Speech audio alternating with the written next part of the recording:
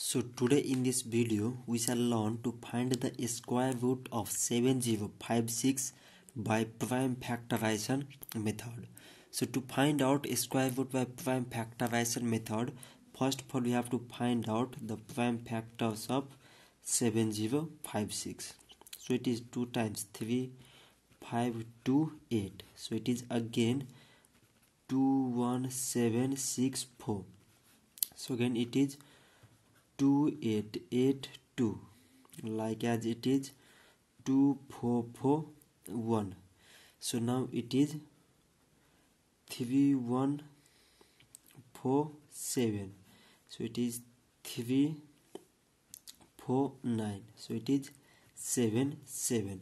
So now after finding prime factors, now we find a square root.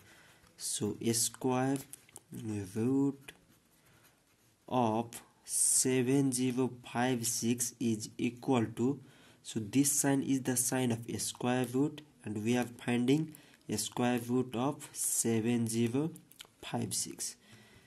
So now we have to write the prime factors of 7056. So it is 1 2 3 4.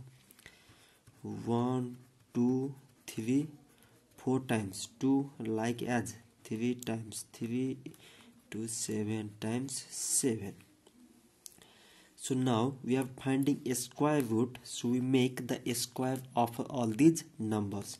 So 2 into 2, 2 square, 2 into 2, 2 square, 3 into 3, 3 square, 7 into 7, 7 square.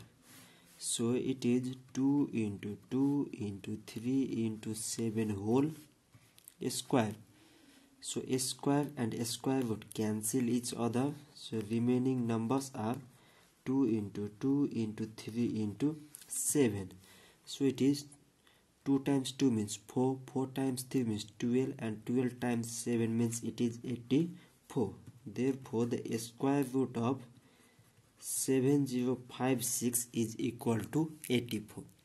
So this much for today, and if you have any question related to math and science, then just comment your question in a comment below and we shall provide a video solution of your question. So thank you.